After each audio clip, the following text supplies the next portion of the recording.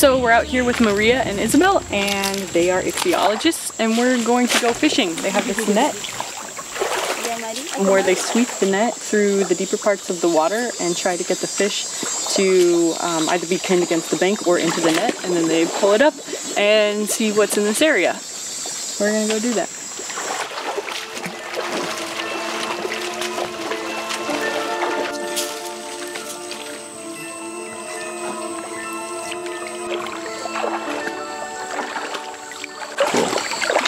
So, are you ever afraid that you're like scaring the fish off by walking up the stream and they're probably getting out of the way?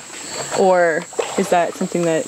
Yeah, we don't supposed to like make that noise, because they will run away. Yeah. So you're supposed to like, we're very quiet. Yeah. And you can do something like wait, you know, put the net and they make the noise over there. So the fish will come and then you can catch them.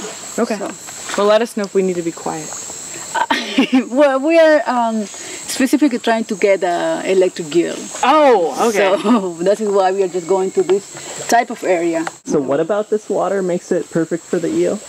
Because it's dark and it's very deep. So they can be there like kind of hiding, because, you know, if you know that eel is black, it's because it's the water. Yeah. It probably could be like a less like wider if it's in white water, but it's in black water, so that is why it's black. Yeah. So that's why you make it perfect. Yeah. Can hide. They can hide out. Camouflage? Yeah. Camouflage. Yeah.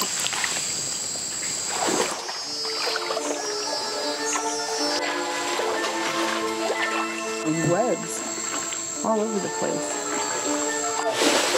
What's going on right now? So Maria's coming down from upstream trying to scare all the fish into this little net over here.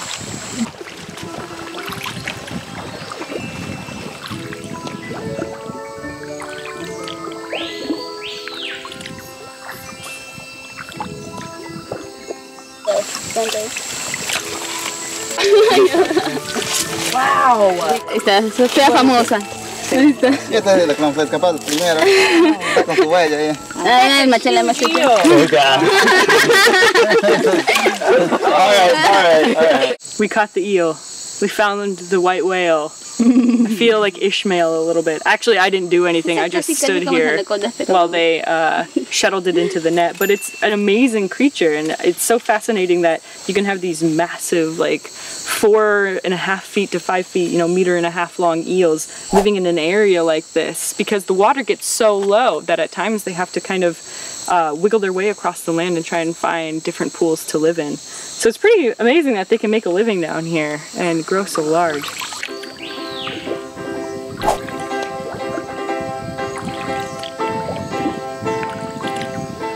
Nice. ¿Listo?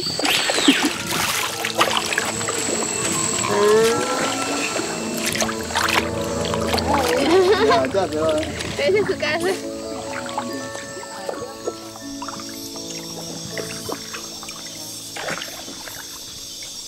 You going? Yep. So on tonight's adventures at the dinner table, we were all sitting around chatting when Pablo, one of our herpetologists, walked up holding this guy, which is a pygmy dwarf caiman that he found a little upstream from our bathing area.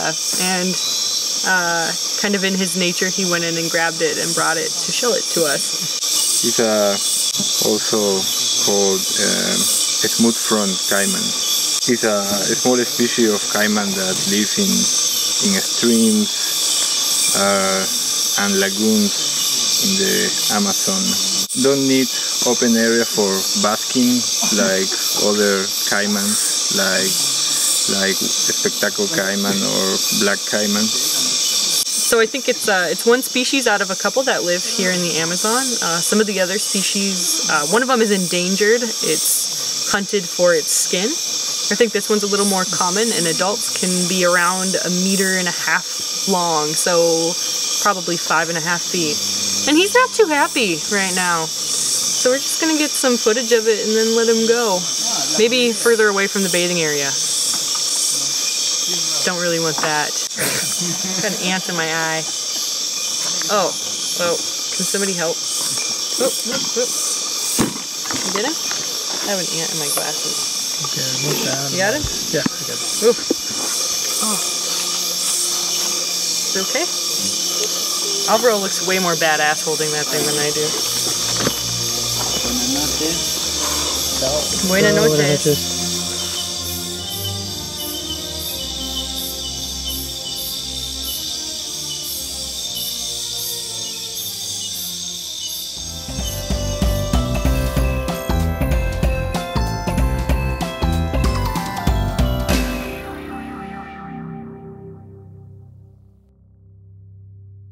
It still has brains on it.